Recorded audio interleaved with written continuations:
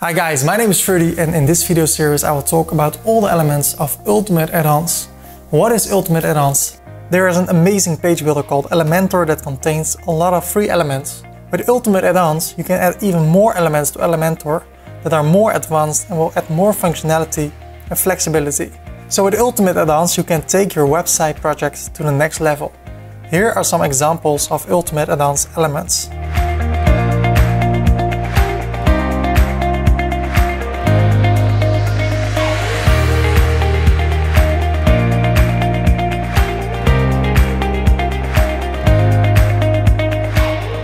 You can get the Ultimate Addons through ferdycorp.com/UAE. This is an affiliate link, so when you buy the add-on through this link, you don't pay more, but I get a commission, so thank you for that. Then you can click on Buy Now, scroll down and then you can choose a package. You can pay with credit card or with PayPal, then you can download Ultimate Addons, upload it to your website, activate it, and then you can use it within Elementor. Do you like what you see so far? Please like this video, and if you're new here, feel free to subscribe for more upcoming videos. Now let's get started. In this video we will take a look at the price list element. So here at Ultimate Addons I can scroll down and there it is. I drag it over here in a new section and there you see an example. So here we have the price list items and we have the first item, second one and the third one. I can remove one and then it's removed, or I can duplicate it like that. So what can we do? I click on the first item, we can change the title. So I can say plate with food. That's the title. Then we have a description. This is the best food you will ever taste. So we have the description. We can import dynamic information. So if you want to work with that, you can search for YouTube and then go for Ferdy ACF. Sorry, that was Dutch. Advanced custom fields. And with the principles explained in that video, I will show you how you can import dynamic data. So I can make a restaurant list with all the food and then I can dynamically import it over here. But you can also do it yourself like this. Price. This is of course $39 because it's really nice. Do I want to offer discount? So the original price is $99, but it's now $39. I can have an image. I use this one, insert, and there it is. We can have a link. So maybe I have more information about this menu, so we can add a link. Then let me close this and this one, and I want to duplicate it. Let's have 3. Then the second one, I change the image, and the third one, I also change the plate. So this is how it looks. And you see the image here is totally at the left and the price is totally at the right. If I want to change that, I can do it through the section, advanced padding, I can say 30, or I can do it within the element itself.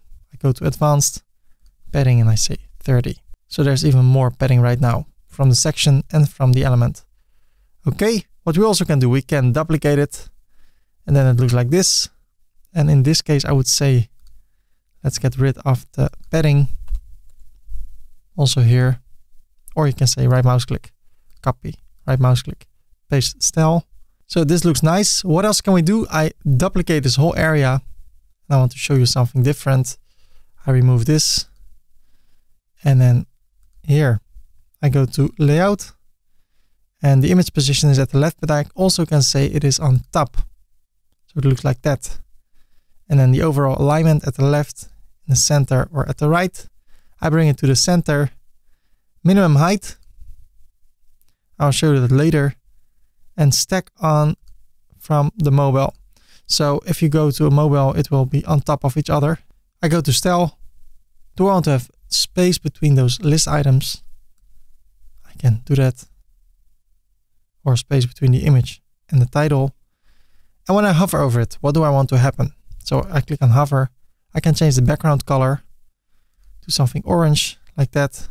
Maybe a bit more transparent like that. You see now there's a white space over here. If I don't want to have that, I say 0. Then I go to content, layout, and then I can change the minimum height. And now when it changes, it looks like that. The background covers it. I go to style, hover, that's okay. I can have a hover animation, make it float or sink or wobble. I really don't like that. I say nothing. Then we have the content area with the title. Of course, I can change the title. Maybe I want it to be uppercase. So I say transform uppercase. I want to make it a bit bigger. The margin, make it 3. Then we have the description. I want it to be darker. So I say 555, 555. And the typography, I want it to be less bold. So I go to the weight and I say 500. That's better. Yes. And then I go to the margin and margin top. Let me uncheck this. I say 0 because otherwise there's too much space over here in my opinion. And maybe the text can be a bit bigger. So let me see. Something like that. Then we have the price here. You can change that to this color. The hover color if you want that. The typography, I think the price should be a bit bigger. And here we can also change the margins. And the image, should it be bigger? Right now it shows a thumbnail. I want the quality to be higher. So I say large. And now it's a little bit sharper. And then I can change the image size over here. What I can do now, I can say, you know what, I want to duplicate this. I want to duplicate it again. And then here at the first element, I can say I want to remove the second one and the third one. Over here, I can say I want to remove the first one and the third one. And then the latest one, I can say I want to remove the first one and the second one. Update, let's take a look. And here's the first one. And here's the second one. And if I hover over it, it looks like that. And then I can also say, you know what, I still want to have some padding. So I say 20, right mouse click, copy, paste style, and paste style. Now it looks like that. So if I duplicate this area one more time, I drag it here below. You can also give it a totally different style. So I go to the section, to the style, gradient background. I want it to be dark. A little bit more orange. Maybe better use an image. This looks weird, but you know, just for the sake of the tutorial, let's do it. I can click here, layout, and I say image position at the right. And now it looks like that. You know what? Let me do it really quickly. Pexels.com. And I search for food. I click over here, free download. There it is. I go to the section settings, style, no gradient, but a classic background. I click here, upload files. Here it is. I open it. I insert it. There it is. I want it to be fixed and I want it to cover. Then I go to the background overlay, classic, black. And then here I can change the opacity. What I can do now, I click over here, I go to style, normal background color, I would say white, and then a bit transparent, or black and a bit transparent. And then I go to the content area, color of the text, white, make it a bit bigger. And actually maybe everything red, white, or let me see the description, also white, maybe a little bit less. And the price I want it to be red. Maybe that's more of a restaurant color. Let me see. right mouse click, copy the style, right mouse click, paste the style. Now it looks like that.